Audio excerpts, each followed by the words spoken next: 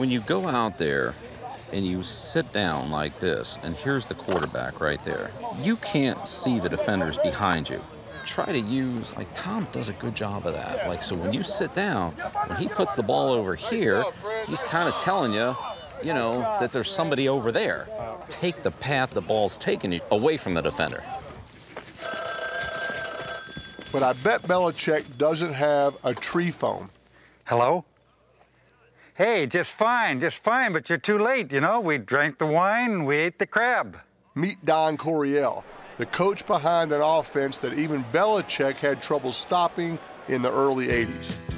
A wide-open aerial assault led by Dan Fouts that became known as Air Coryell. Fouts again, steps up under pressure, throwing deep to Joyner. Great catch! Touchdown, Chargers! His legacy is what we see every Sunday. You know, you see the spread now. He's splitting out a guy like Kelsey out wide, and that's basically what Winslow was doing. Looking in the end zone for Winslow. Touchdown! You see 4 or 5 wide receivers in the game at one time. I mean, we started doing that as well. All right, how do you stop them all, right? You've got 2 backs to cover, 3 receivers that have gained over 1,000 yards throughout the year. He looks at everybody, too, doesn't he? Okay, listen, we're going downtown now, so give me extra time. We send out 5 guys every time, and not one of those 5 guys felt he was the primary. Any one of those 5 is capable of being the receiver. So that kept them on alert. You get 5 guys running full speed every play. Every play. And that puts a lot of pressure on the defense. For Coryell, any time is the right time to put the ball in flight. Ladies and gentlemen, on behalf of Air Coryell and your pilot, Dan Fouts, welcome to San Diego. Get ready to roll, baby! For an NFL record 6 consecutive years, Air Coryell boasted the #1 passing offense in the league. San Diego has the best offense in the National Football League this year and, in my opinion, ever. Fouts averaged nearly 300 yards passing per game, throwing to the likes of Charlie Joyner, tight end Kellen Winslow, John Jefferson, and later Wes Chandler. One of my favorite players growing up. Mine too. Yeah. My favorite team is Wes Chandler. Your favorite team? Wes Chandler. I threw a lot of bad balls. He made a lot of good catches. Right? Yeah. Fouts sets, throws it in the end zone for Chandler. He's got it on his knees. Touchdown, San Diego. I really didn't make myself clear. Well, I think I understood you. Is that what you wanted, a touchdown? Our best day of the week sometimes was Wednesday. I love Wednesday. When we got the plan. You know, we'd put the tape on and go, well, they can't cover that one. They can't cover that one. And there'd be times we'd go down the field and score the first drive. Second drive, we'd go down and kick a field goal. It's 10-0 and everything. And I'd tell the boys in the huddle, I said, we're going to get 50 today. Because once we start scoring, no telling when we'll stop, huh? Many of today's pass-happy teams run a version of Air Coryell. The rest run some version of Bill Walsh's West Coast offense. I brought a bunch of Walsh's old coaching tapes to the 49ers Museum in Santa Clara, hoping to meld with the mind behind the 49ers' 5 Super Bowls. We had a very, very young team, more rookies than any team in the National Football League. I even sat at his old desk, across from a living legend come to life. Wow, Coach Walsh had really good taste. It's nicer on that side of the desk.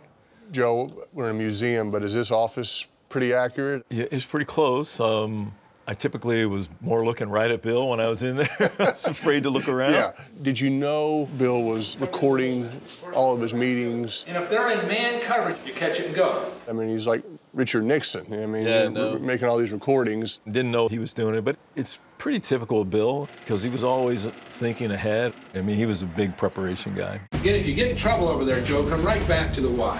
We spend more time studying off the field than practicing on the field, and that was his biggest thing, being prepared for every situation, understanding what's being called, why it's being called, how he expects you to go through your progression. If we go in motion here and they're softening way up, we'll hit our halfback and he'll turn up the sideline. If they're widening, Dwight gets inside him, we hit him. Now we swing up the field and they're ready for the lateral. It really became a thing about perfection with him. Wait a minute, just wait a second. A double circle out should be a flat.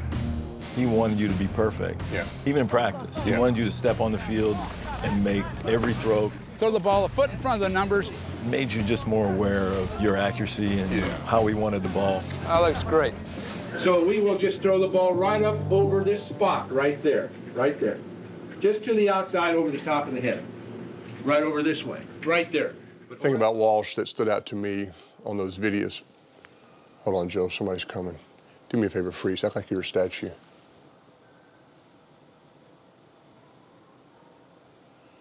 All right, they're gone. So the attention to detail, that was his thing, right? That was it. I asked Joe to go deeper, so we fired up the film projector to explore how Walsh and his offense launched a dynasty. Any idea where the term West Coast offense originated? I mean, did Bill Walsh call it the West Coast offense, or he just call it the 49er offense? I think he called it his offense. Because they did a lot of the same types of things when he was in Cincinnati. That's right. Bill Walsh spent 8 years as an assistant coach in Cincinnati under Paul Brown.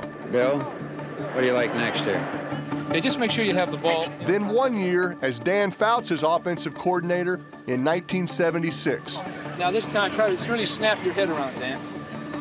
All the while developing a precision passing game that would become known as the West Coast offense. If you hand the ball off to a running back and they get 4 yards, what is everybody saying? Oh, you can't give up 4 yards. But throw the ball to the underneath guy, they stop him for 4 yards, and they're all going, okay, great, we stopped it. Same 4 yards, right? And next thing you know, you're down the field, and they're going, wait, how'd they get here? For Rice, he's got a touchdown, 49er. It is a possession-type offense. I mean, we always tried to work the ball down the field, but you don't need to force it. Joe, any questions about this? Just hit one of these two backs along the sideline. They'll sit down 3 yards and a half. They're going to get you 8 to 10 yards. Especially if you look downfield and hold the ball. Everybody keeps giving ground and suddenly they're wide open. Read what you see. Just use your judgment. For a quarterback, he gives you options and he gives you a place to go as a hot. Like, I'm going to give you a guy this way, but if this guy takes it away, I'm going to give you 2 more. And if you don't like that, I'm going to give you another back over here. Answers to almost everything. Just complete control of the offense, knowing where the third and fourth receivers are. It's a clinic. As Paul Brown would say, we're a precision machine. That was our personality. A machine that just effectively and precisely destroyed the opponent. Touchdown, Rice! Brilliant game plan for Bill Walsh. Everything has been to perfection. Watching these tapes, I started to understand what set great coaches like Walsh apart. He thought of everything. You've got to have everybody 100% fresh for this ball game. Somehow you've got to be fresh. In some cases it may mean a lot of sex, in others none. I don't know. We're down the field, we're a pass receiver, we're wide open, the ball is not thrown to us. We don't go like that, walk around like that, trying to attract attention to yourself. Get the hell back in the huddle. So don't wave to the crowd that you were open, because we don't want the other team to realize it. You just don't see that type of attention to detail being covered. And he's saying, is like this part right here. The same thing, more importantly, is a sack. When you get a sack, get back into the crowd and mill around. We don't want the other team to know who made the sack. And the other team began to wonder where in the hell the problem is. There's nobody doing that in today's game. No. Right? No. You make a sack now. Yeah, You're making it very clear. Yeah.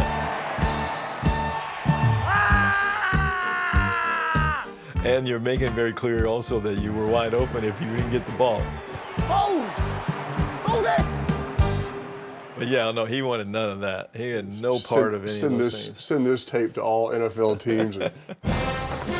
This is the only sport in our society that brings everybody together. Every racial group, every economic group, different educational backgrounds, different ages. Somehow the sport of football brings everybody together and gives us all a chance to prove to the rest of this country that people can live together and work together. I'm glad that Bill Walsh made those tapes, that Don Coryell took to the skies, and maybe even that Paul Brown insisted on calling his own plays. The NFL wouldn't be the same if players did the coaching. And that's why we should all be grateful that George Halas missed the boat. He's not on this boat, and the NFL is what it is today. Eli and I ought to thank God it was late. Amen. He started the NFL. Amen.